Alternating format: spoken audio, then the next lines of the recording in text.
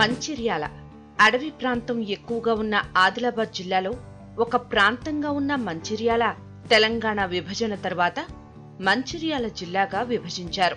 ఆకాశమే హద్దుగా ఉన్న పెద్ద పెద్ద కొండలు, రోడ్డును కప్పి ఉన్న అతి పెద్ద వృక్షాలు, అడుగడుగునా కనిపించే వాగులతో పర్యాటకులను స్వాగతిస్తుంది కవాల్ అడవి ప్రాంతం.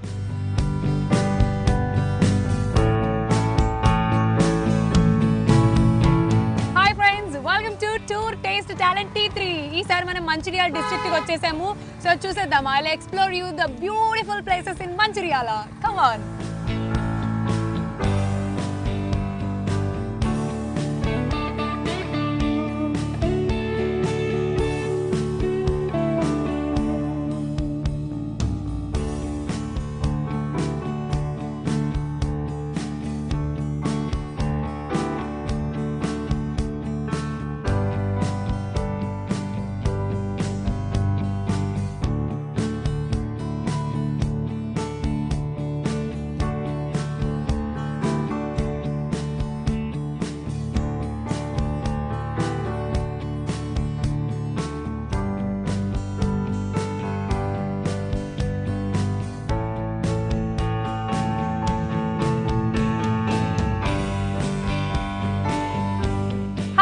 ఇవాల్టి మన టూర్ టేస్ట్ టాలెంట్ T3లో మనం ఏం చేయబోతున్నాం అంటే టూర్కి ఒక ప్లేస్ని నేనైతే సెలెక్ట్ చేసేసాను. అది కూడా కవాల్ టైగర్ రిజర్వ్ ఫారెస్ట్కి అనమాట. నేను చక్కగా ఇక్కడికి వచ్చేసాను. అసలు ఈ అడ్వెంచర్లో మనం లోపలికి వెళ్ళి టైగర్ని చూస్తామా లేదా అనేది పాయింట్. సో నాకైతే ఎగ్జైటింగ్గా ఉంది, చాలా థ్రిల్లింగ్గా ఉంది. టైగర్ని చూసేయాలని ఆత్రం కూడా ఉంది. సో వెళ్ళి చూసేస్తాను. హైదరాబాదుకు 244 కిలోమీటర్లు, మంచిర్యాలకు 60 కిలోమీటర్ల దూరంలో ఉన్న కవాల్ అటవీ ప్రాంతం ప్రకృతి అందాలతో పర్యాటకులను ఆకర్షిస్తుంది. మనసుని అలరించి డోలలూగించే రంగురంగుల పూల నుండి అబ్బురపరిచే పెద్ద పెద్ద వృక్షాలు, ఎన్నో వన్యప్రాణులు, వాగులకు నిలయం మంచిర్యాల జిల్లాలోని కవాల్ అడవి ప్రాంతం.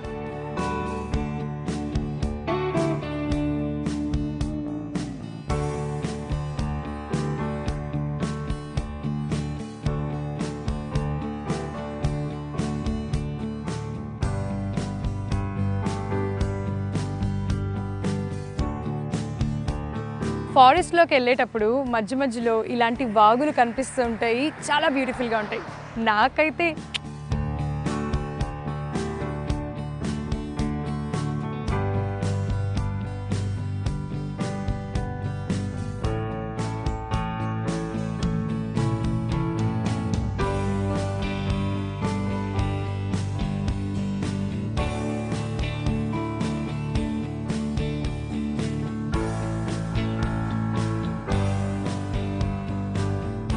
ఆకాశమే హద్దై ఎదిగిన రకరకాల చెట్లు, దట్టమైన చెట్ల చాటున దాగిన కొండలు మనసుని ఆహ్లాదపరుస్తాయి. అడవి మధ్యకి వెళ్తున్న కొద్దీ వంపులు తిరిగి ప్రవహించే వాగుల అందాలు, గలగల పారే నీటి సవ్వడులు, రంగురంగు పూల పొదలు, తొలకరికి పులకించి పసుపు పచ్చని పూలతో పచ్చిక కప్పుకున్న పుడమి అందాలతో మనసుకు రంగులద్దుతుంది కవాల్ అభయారణ్యం. తొలకరి జల్లులకు పులకించే అడవి అందాలు వీక్షించాలి అంటే ఆగస్టు నుండి ఫిబ్రవరి మధ్యకాలం చాలా అనువైన సమయం.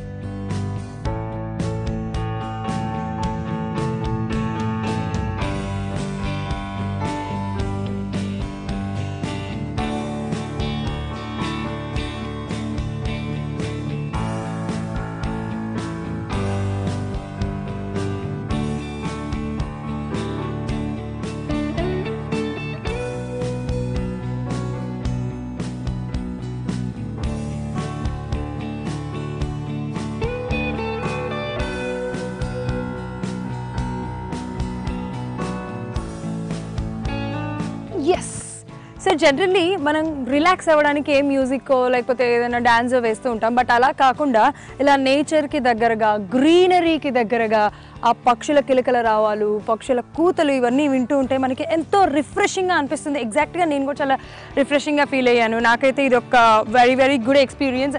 ఐ గెస్ మీకు కూడా ఇది మంచి ఎక్స్పీరియన్స్ అవుతుంది గ్యారంటీగా. రండి, ఎంజాయ్ చేయండి.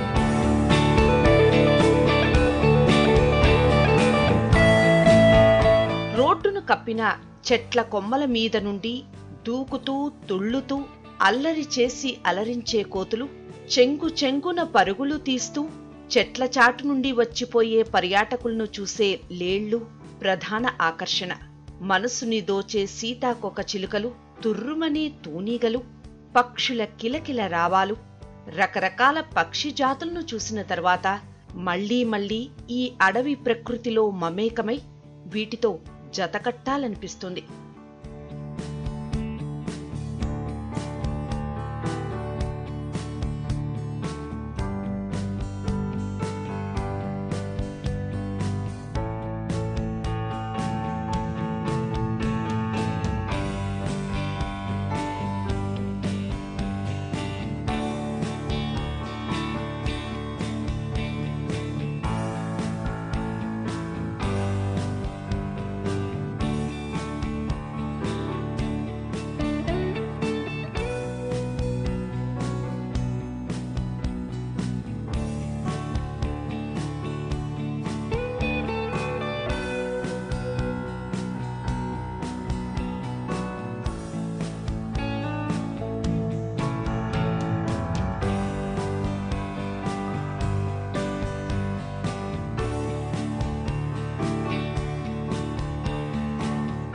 చూసారు కదా కవాల్ ఫారెస్ట్లో ఉన్న గ్రీనరీ కానీ, ఆ నేచర్ సౌండ్స్ కానీ, ఆ డియర్స్ కానీ చాలా చాలా బ్యూటిఫుల్గా ఉన్నాయి. చాలా బాగా ఎంజాయ్ చేశాను. బట్ ఒక లిటిల్ డిసప్పాయింట్మెంట్ ఏంటంటే టైగర్ని మీకు నేను చూపిస్తాను అని మాట ఇచ్చాను, బట్ చూపించలేకపోయాను. ఖచ్చితంగా నెక్స్ట్ టైం చూపించడానికి ట్రై చేస్తాను. ఇది ఈ టూర్ అనమాట. సో మళ్ళీ కలుసుకుందాం. సో మనం మంచిర్యాల్లో ఉన్నాము, ఆల్రెడీ టూర్ చూసేసాము, మంచిగా గ్రీనరీ బాగా ఎంజాయ్ చేసాము కదా, డియర్స్ని వాటన్నిటిని అంత కష్టపడి చూసాం కాబట్టి కొంచెం నాకైతే బాగా ఆకలేస్తుంది. రమాదేవి ఏవో స్పెషల్స్ చేస్తాను అని చెప్పి వాళ్ళని పిలిచేస్తుంది కాబట్టి ఆ స్పెషల్స్ ఏంటో రమాదేవిని అడిగి తెలుసుకుందాము. Hi Ramadevi. Hi, how you? Good. బాగున్నారా? బాగున్నాను. ఓకే. సో ఏంటి ఈరోజు ఏం తయారు చేసి చూపించబోతున్నారు మాకు? స్పెషల్గా మేము అతిథులు వచ్చినా ఎవరు వచ్చినా కూడా ఎక్కువగా మేక మాంసము, బగారా రైస్ ఎక్కువ చేస్తూ ఉంటాము. బగారా రైస్ అంటేనే ఇక తెలంగాణ అట్లా అట్లా కనిపిస్తుంది అనమాట మనకి. పండుగలు వచ్చిన పాపాలు వచ్చిన అది గ్యారంటీగా ఉంటుంది. ఇంక దాంట్లో కాంబినేషన్గా మటన్, చికెన్, బట్ మోస్ట్ ఆఫ్లీ మటనే కాంబినేషన్గా మనం మటన్ పులుసు తయారు చేసుకోబోతున్నాం. ఫస్ట్ ఏంటి మరి మటన్? ఫస్ట్ మటన్ అనుకున్నామండి, కొంచెం టైం ఎక్కువ పడుతుంది. సో మటన్ ఉడకడానికి టైం పడుతుంది కాబట్టి కావాల్సిన పదార్థాలన్నీ చక్కగా రెడీ చేసి పెట్టేసింది రమాదేవి. చూసేద్దాం, స్టార్ట్ చేద్దాం రమాదేవి. గిన్నె పెట్టేసుకున్నాము, కొద్దిగా వేడేవాళ్ళు కదా. ఇదిగోండి నూనె. మొదటైతే మనము మటన్ పులుసు తయారు చేసుకుంటున్నాం కాబట్టి నూనె పోద్దామా? కొద్దిగా నూనె.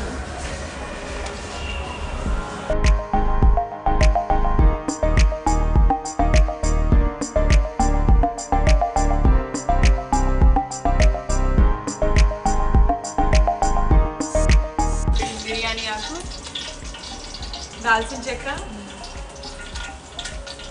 లవంగాలు, వెల్లుల్లి, షాజీరా, అలాగే ఇలాచీలు.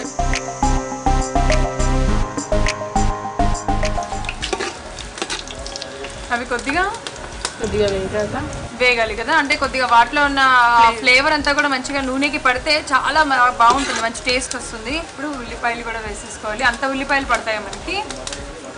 మనం కొన్ని అన్నంలోకి వాడుకున్నాము, కొన్ని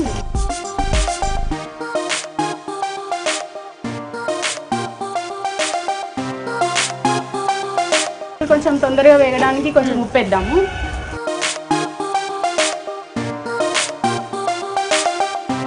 ఉప్పు వేస్తే ఏంటంటే ఉల్లిపాయ ముక్కలు కొంచెం తొందరగా వేగుతాయి. అల్లం వెల్లుల్లి పేస్ట్ వేద్దాం. అల్లం వెల్లుల్లి పేస్ట్, పచ్చిమిర్చి, టమాటో ముక్కలు. ఇప్పుడు కొద్దిగా పసుపు వేద్దాము. అలాగే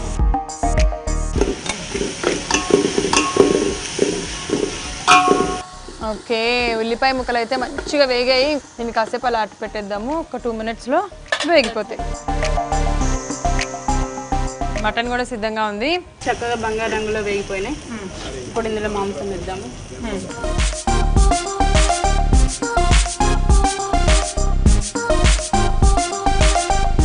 ఇప్పుడు కారం సరిపడినంత వేసుకోవాలి. అమ్మో, నాకు తెలిసి ఇప్పుడు గట్టిగా కారం తింటుంది అనుకుంట. ఇప్పుడు ముక్కలకు కూడా సరిపడా వేయాలి, మటన్ ముక్కలకి. ఉప్పు, ధనియా పొడి ఇది కొద్దిగా ఎక్కువ వేసుకోవాలి. గరం మసాలా ఓసేనా. ఇందులో పుదీనా ఆకు వేద్దాము. ఓకే, వేసి కొంచెం కొత్తిమీర కూడానా? కొద్దిగా కొత్తిమీర వేసి మూత పెట్టేసుకుందాం.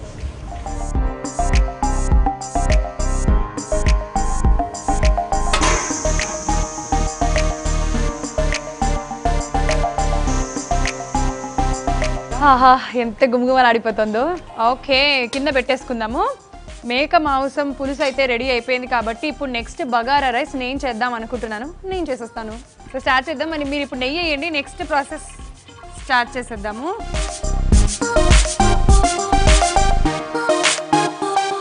ఫస్ట్ దాల్చిన చెక్క, 4 లవంగాలు. ఓకే, ఈ ఆకుని ఇలా కట్ చేస్తే ఇంకా మంచి ఫ్లేవర్ వస్తుందన్నమాట. దాని తర్వాత పువ్వు, ఒక 2-3 ఇలాచీలు, అలాగే షాజీరా. ఇవన్నీ వేసి చక్కగా వేగుతున్నప్పుడే ఎక్కువసేపు ఉంచకూడదు, అవి పేలిపోతాయి మళ్ళీ. కొంచెం మనం కట్ చేసి పెట్టుకున్న గార్లిక్ వేసేసేయాలి, వెల్లుల్లి, అలాగే జీడిపప్పు కూడా ఇప్పుడే వేసుకోవాలి. కొంచెం మంచిగా బ్రౌన్ కలర్లో ఫ్రై అయితే సూపర్ టేస్ట్ వచ్చేస్తుంది కాబట్టి. సో ఇవన్నీ వేసి కొద్దిసేపు అలా తిప్పేసుకుందాము. మనకి బ్రౌన్ కలర్ వచ్చేంత వరకు కూడా వేగిన తర్వాత ఉల్లిపాయ ముక్కలు వేసుకుందాం. ఉల్లిపాయ ముక్కలు కూడా వేసేసుకుందాము. మనకి జీడిపప్పు కూడా మంచిగా కలర్ వచ్చింది. సో పల్లెకి వచ్చి నా స్టైల్లో నేను వంట చేసి చూపిస్తున్నాను. మనకి ఇప్పుడు ఉల్లిపాయను కొద్దిగా వేగించుకోవాలన్నమాట.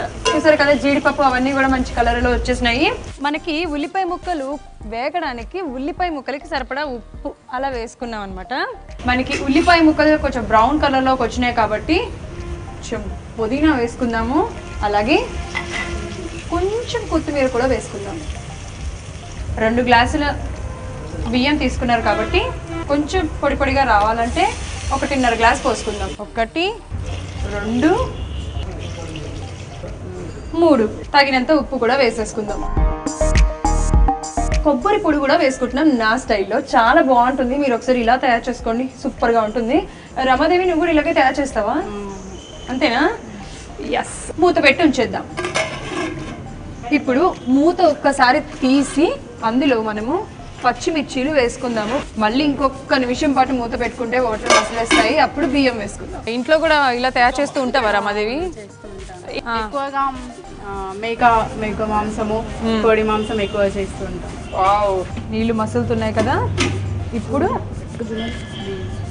మనం ఆల్రెడీ అరగంట సేపు నానబెట్టుకున్న బియ్యాన్ని వేసేద్దాం.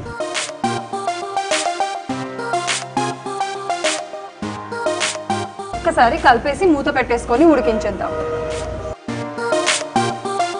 కొంచెం కొత్తిమీర, మళ్ళీ పైన కొంచెం కొత్తిమీర, కొంచెం పుదీనా చివర్లో. చూడడానికి బ్యూటిఫుల్గా ఉంటుంది, టేస్ట్ కూడా ఇంకా బాగుంటుంది. సో అయిపోయిందో చూద్దామా ఒకసారి. ఎస్, పర్ఫెక్ట్గా కుక్ అయిపోయింది అన్నం. ఇప్పుడు బగారా రైస్ని తీసుకొని పక్కన పెట్టేద్దాం.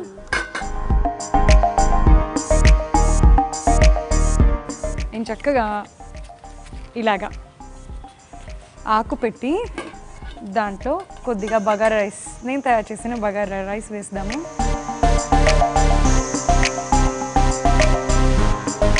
అలాగే అందులో రమాదేవి తయారు చేసిన మటన్ పులుసు. సో ఇప్పుడు దీన్ని మీరు టేస్ట్ చేసి ఎలా ఉందో చెప్పాలి.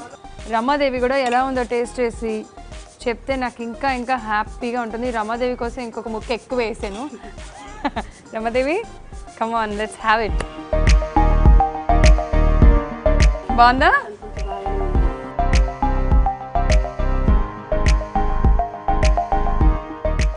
బాగుందా? మీరు వేసినట్టు ఉప్పు కారాలు అవన్నీ చక్కగా వేసానా? పర్ఫెక్ట్గా ఉందా?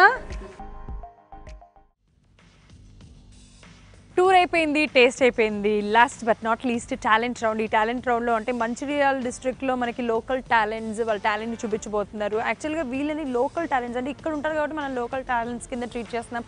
బట్ వాళ్ళు మాత్రం లోకల్ టాలెంట్స్ కానే కాదు, వరల్డ్ వైడ్గా 3 స్టేట్స్లో వాళ్ళు ఆడి కిక్ బాక్సింగ్ ఫైట్ చేసి చక్కగా షీల్డ్స్ కూడా గెలుచుకోవడం జరిగిందనమాట. మరి వాళ్ళు అట్ ద సేమ్ టైం వాళ్ళ కోచ్ సతీష్ గారు ఉన్నారు. ఇంకా ఆయన అడిగి ఎన్నో వివరాలు తెలుసుకుందాము. ఫస్ట్ అయితే వెళ్ళి వాళ్ళ టాలెంట్ని చూసేద్దామా? పదండి. Hi, how are you? Okay, so మనకి కిక్ బాక్సింగ్ అనగానే నేను యాక్చువల్గా ఎక్స్పెక్టేషన్స్ అన్నీ వేరే ఉండే. యాక్చువల్లీ మనం బాయ్స్ని ఎక్స్పెక్ట్ చేస్తాం, బట్ అందరూ గర్ల్సే ఉన్నారు. నేనైతే చాలా హ్యాపీ ఫీల్ అవుతున్నాను. నేర్చుకుంటాను వీళ్ళ దగ్గర. ఒక ఫైట్ ఒక్క కిక్ ఇచ్చానంటే ఎగ్గిరి అవతల వాడాలి. నేర్పిస్తారు వారు నాకు కూడా. సో ఫస్ట్ అయితే కోచ్ సతీష్ గారితో మాట్లాడదాం. మీరు ఓన్లీ కిక్ బాక్సింగ్ కోచేనా లేకపోతే ఇంకా వేరే వేట్ కన్నా కోచా? నేను కిక్ బాక్సింగ్ అండ్ ఉషు అనే గేమ్ ఉంటుంది మేడం. ఉషు అంటే? ఉషు అని మన సెంట్రల్ గవర్నమెంట్ జాబ్స్లల్లో కానీ లేకపోతే ఆర్మీ, నేవీ, ఎయిర్ ఫోర్స్ వంటి జాబులల్లో సపరేట్ వింగ్ ఉంటుంది. దానికి గవర్నమెంట్ ఆఫ్ ఇండియా నుంచి బాగా ప్రిఫరెన్స్ ఉంటుంది. సో మీరు ఇప్పుడు కిక్ బాక్సింగ్ మీరు కోచ్ అయ్యి వీళ్ళకి నేర్పించారు. అయినా 2 షీల్డ్స్ కూడా విన్ అవ్వడం జరిగింది కదా. ఓకే, 2 షీల్డ్స్ విన్ అయ్యారు. ఏ స్టేట్స్ కి విన్ అయ్యారు? ఎవరెవరు విన్ అయ్యారు? ఇది ఇక్కడ పెండం చందన అని మా అమ్మాయి. ఓ హాయ్, బాగున్నావా? ఇప్పటికి 4 టైమ్స్ కిక్ బాక్సింగ్ లో national gold medallist and international kick boxing కు సెలెక్ట్ అయ్యి ఇంటర్నేషనల్ కిక్ బాక్సింగ్ ఇటలీలో జరిగితే ఆ ఇటలీలో ఇండియా తరపున 8 మెంబర్స్ పార్టిసిపేషన్ చేస్తే ఆ 8 మెంబర్స్ లో ఓన్లీ మన తెలంగాణ పిల్లలకి 3 మెడల్స్ వచ్చినాయి. 3 మెడల్స్లలో కూడా ఒకటి 3rd ప్లేస్ హైదరాబాద్ అమ్మాయికి వచ్చింది, మన మంచిర్యాలకి చెందిన మా పాపే. మ్యూజికల్ ఫామ్లో హార్డ్ స్టైల్ అండ్ సాఫ్ట్ స్టైల్లో రెండిట్లలో విత్ వెపన్తో కూడా 2 గోల్డ్ మెడల్స్, ఇండియాకు 2 గోల్డ్ మెడల్స్ తీసుకోవాలి. బాబా అసలు ఎంత అమాయకురాలాగా, ఏమీ తెలియనట్టుగా అసలు అదేదో అంటారు అంటే వేలు పెడితే కొరుకుతుందా లేదా, అసలు తెరవగలదా లేదా అని అట్లుంది ఫేస్. బట్ సీరియస్గా సూపర్ అబ్బా. మరి మా కోసం ఇప్పుడు చేస్తావా? మేము కూడా నేర్చుకుంటాం 1 2. సో మరి ఇప్పుడు ఫస్ట్ ఎవరు స్టార్ట్ చేస్తున్నారు సతీష్ గారు? ఫస్ట్ వీళ్ళందరితో మామూలుగా warm-ups demo ఇప్పిస్తాం. Warm-ups demo, okay.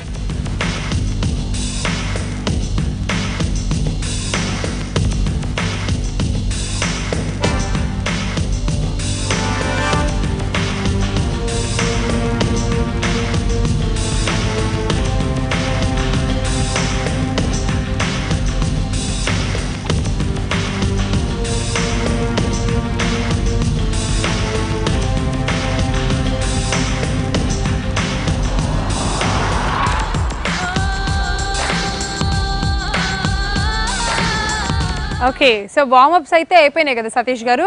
Superb. చాలా మంచి ప్రాక్టీస్ ఉన్నట్టుంది అందరికీ కూడా. బాగా వార్మప్స్ చేశారు. నేనైతే ట్రై చేశాను అప్పుడప్పుడు మూల నుంచి అని. ఇప్పుడు నెక్స్ట్ ఏంటి? Kick boxing. Kick బాక్సింగ్లో fight positions అన్నట్టు.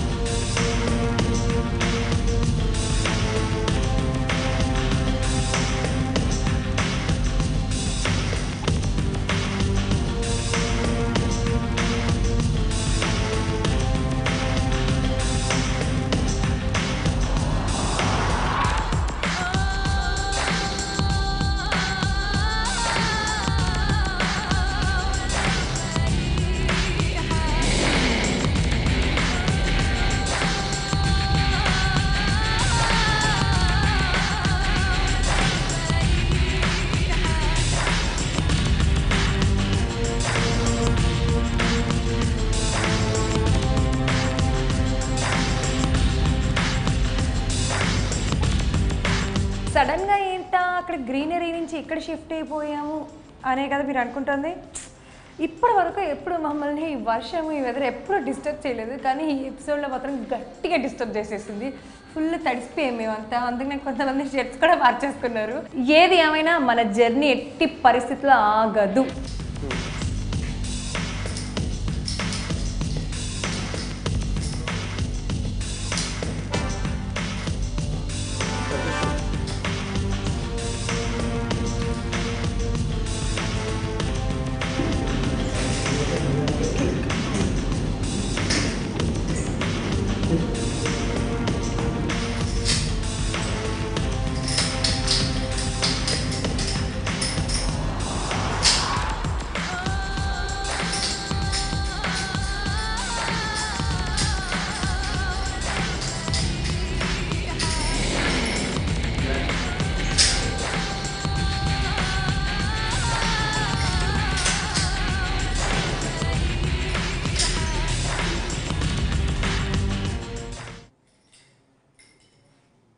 ఇందాకటి ఫైట్ అలాగే ఇప్పుడు నాన్ చాక్ సూపర్ చేసింది కదా. యాక్చువల్గా నాకు భయం వేస్తుంది తెలుసా. నువ్వు 1 2 3 అని ఫస్ట్ నా మీదే వచ్చేస్తావు, తిప్పేస్తావు, అస్సలు ఎక్స్పెక్ట్ చేయలేదు. But really great. యాక్చువల్లీ అది తిప్పడానికి కూడా చాలా కష్టపడాలి కదా, ఎందుకంటే మనకే తగిలేస్తూ ఉంటాయి కదా దెబ్బలు.